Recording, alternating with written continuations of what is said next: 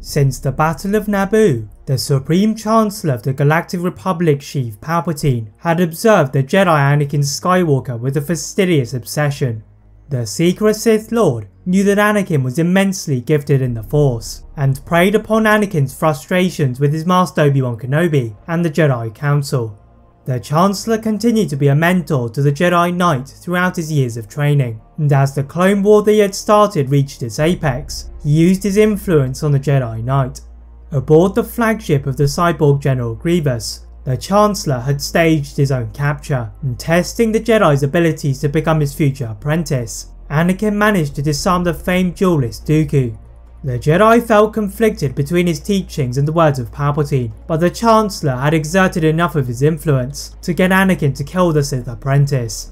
The death of Dooku escalated another set of decisions by the Jedi Council that happened to play perfectly into Palpatine's hands, as they do not grant Anakin the rank of Master, despite being presented with a seat on the Council as Palpatine's representative. This does not help Anakin's loyalty to the Jedi, with his nightmares about his wife Padme Amidala dying in childbirth at the forefront of his mind. After being given the mission to spy on his friend, Anakin is invited to the Galaxies Opera House in the entertainment district of Coruscant's Galactic City, and as they watch the Mon Calamari Ballet Performance, Palpatine begins to tell the tragedy of Darth Plagueis the Wise.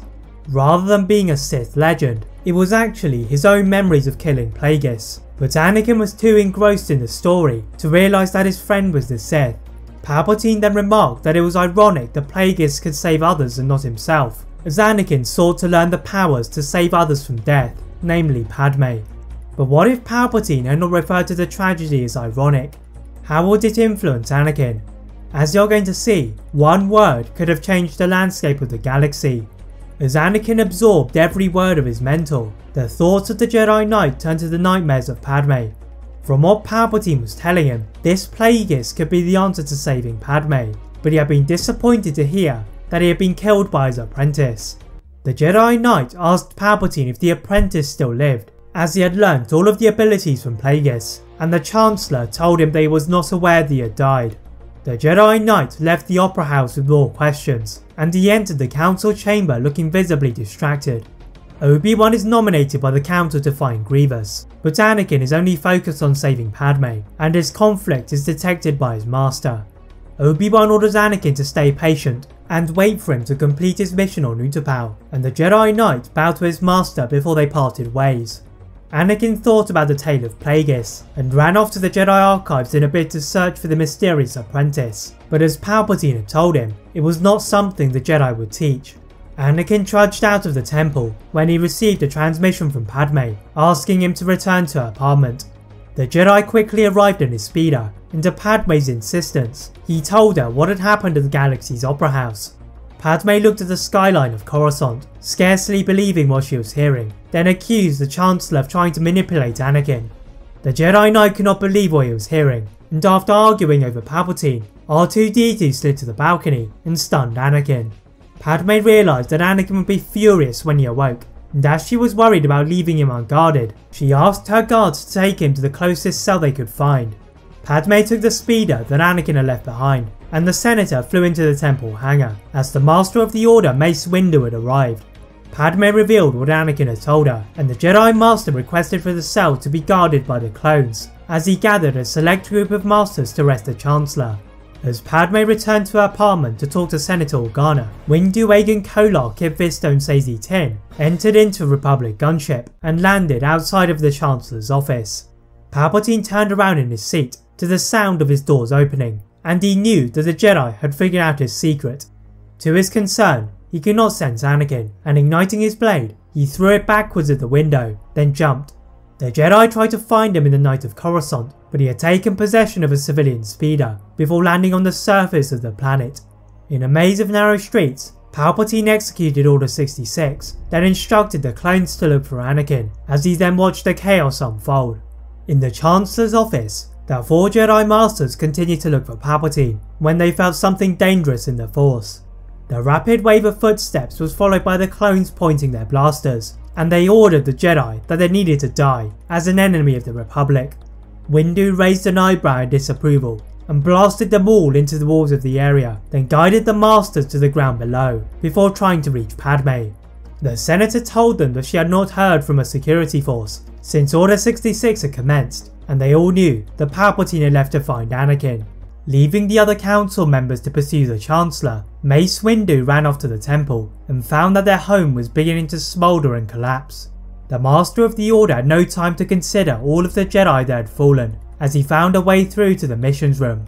There he looked for any other Jedi across the galaxy, and he found that Obi-Wan had escaped Utapau and was now flying to Coruscant.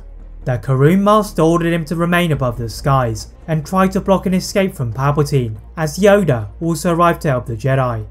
The Grand Master had sensed Order 66 in time to try and save his order, and landing in the temple, he joined Mace Windu in trying to find the Chancellor.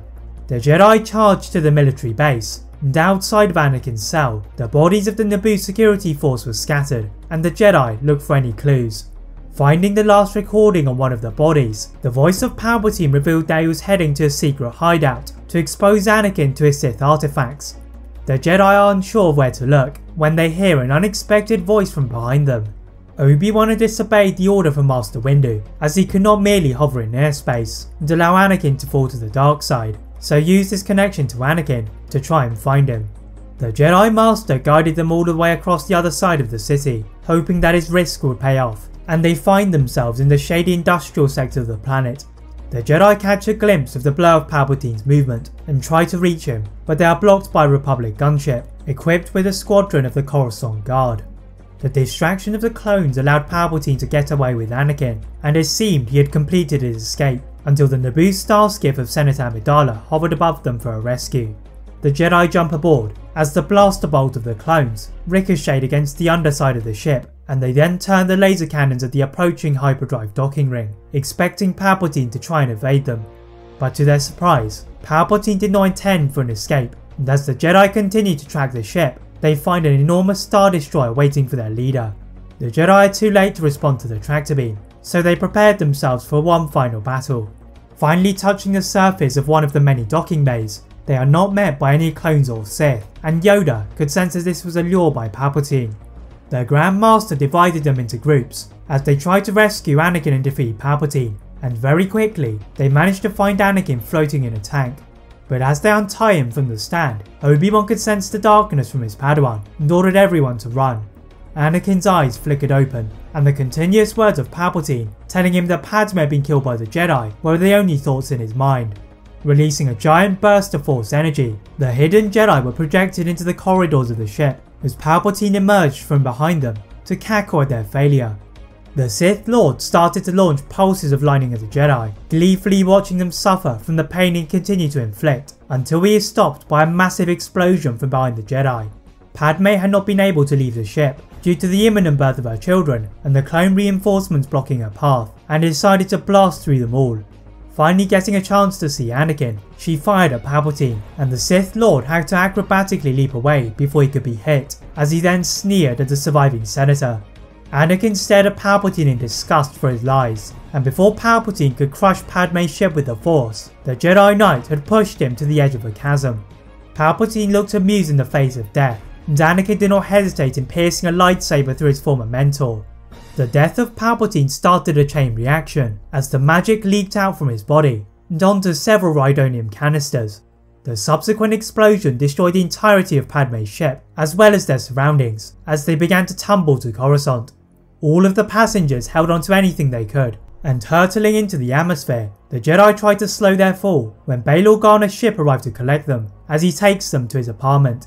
Whilst the Jedi begin to heal from their wounds, Padme gives birth to Luke and Leia, with the redeemed Anakin by her side, observed by his master and Yoda. The tale of Plagueis would be lost in history, until the darkness was ready to rise again. That is it for What If Palpatine Never Said Ironic.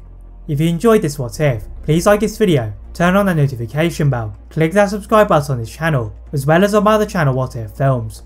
And as always, leave a comment on what if you'd all like to see next, and how I can improve my videos.